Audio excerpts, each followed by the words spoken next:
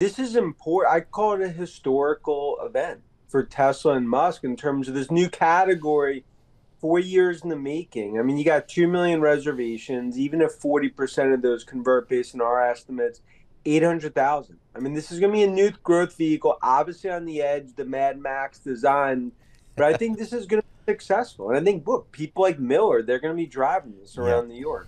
Wow, Matt, I hope you're listening in to Yes. hear that Well, one. he's not going to get his wife to sign up on this. He's got the Challenger with the Scat Pack. That's enough. Well, we're gonna have to see if it can strap in a baby carriage in the back. So that would be the most important for him right now. Dan, tell us what so you think this is going to be successful. Tell us a little bit about some of the projections you've run and just how break down the numbers for us in terms of how this is going to play out for Tesla. Look, the important thing today is about pricing because that's really the unknown. We think pricing is probably sweet spot 60 to 70K, and that's important. You'll also get tax credit there. At that level, at scale, 250,000 per year as we get into 2025 in terms of units. Now, coming out, this is going to be complex to build. It's all going to be built out of Austin. That's where the launch will be today. But this is important because it goes back to, something we've talked about on the show a lot is a refresh. It's just more categories. It's part of the halo effect. Contrast that GM Ford pulling back a little on EVs, yet Tesla Musk actually doubling down. So I think Elon himself has even said, Dan, that this kind of thing is, I guess in his opinion, kind of a profitability disaster, production disaster. It's so hard.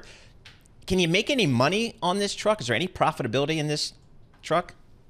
Yeah, Paul, first 12 to 18 months, no. I mean, they'll essentially lose money. It'll be cash flow negative.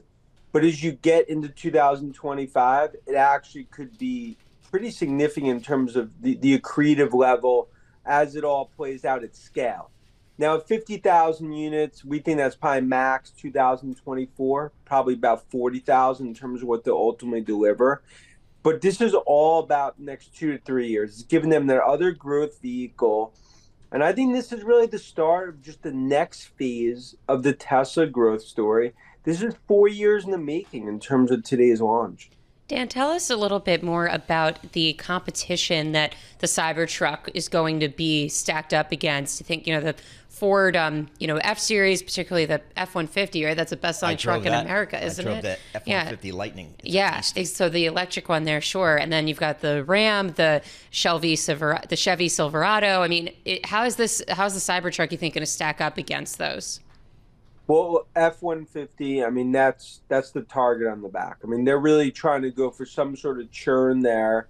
You look what Rivian's done, the success. Now, they've had a lot of difficulty in terms of building it out. But in terms of success from a demand perspective, you look at that opportunity, you look at what we see coming out of GM. Look, this is really creating a new category. But it's part of the halo effect. And I think the difference today, 4 or 5 years ago, everyone kind of viewed it as, okay, Tesla, they're not going to be successful.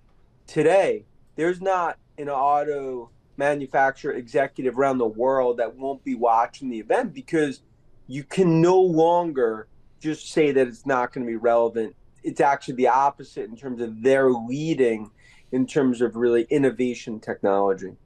Hey, Dan, when you speak with the folks at Tesla, when you also speak to the other auto manufacturers, what's the thinking today about maybe the ultimate demand curve for EVs over the next 5 years? It seems to have lost a little enthusiasm out there. Yeah, I mean, look, I think it's no secret you've definitely seen a moderation. But I think the view among many in the industry is, okay, let's say it doesn't go to 50 to 60% penetration. Let's say it goes to 30, 40% penetration next 5, 6 years. That's $2 trillion in terms of the amount of ultimately opportunity out there in terms of electric vehicles. So you continue to see aggressive push toward this. I think the big thing is price discovery. You're not going to have 80, 90,000. You need to be in that sweet spot, 40 to 50K. And that's what we're seeing in terms of that price war that's played out, well known in terms of what's happening in China. It's really price discovery. But finally, we're seeing some sort of supply-demand equilibrium. But I don't really see a pulling back. GM Ford, that's essentially UAW that really forced that hand to pull back a little in terms of some spending. So speaking of the economics of this is a tough time right now to be buying a car and to be, persuading consumers that this is the time to be getting really excited about that when you have auto loan rates as high as they are. I mean, certainly the holidays, big time to roll out a lot of incentives on price and maybe rates if you can. But what exactly is the pitch right now to, like, financially, that people might be getting excited about this?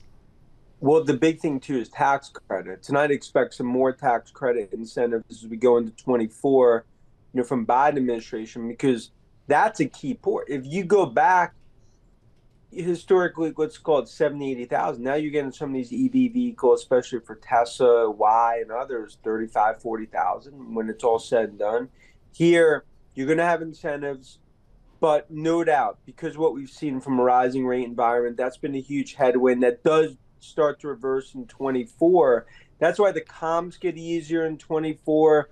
And I do believe we are still going into what I view as a golden age for electric vehicles. And I think that's why it's important today for this event pricing. It's really going to be a flex the muscles event for Musk and Tesla. Dan, the stock Tesla's up 97% year to date, clawing its way back to its all-time high that had a couple years ago.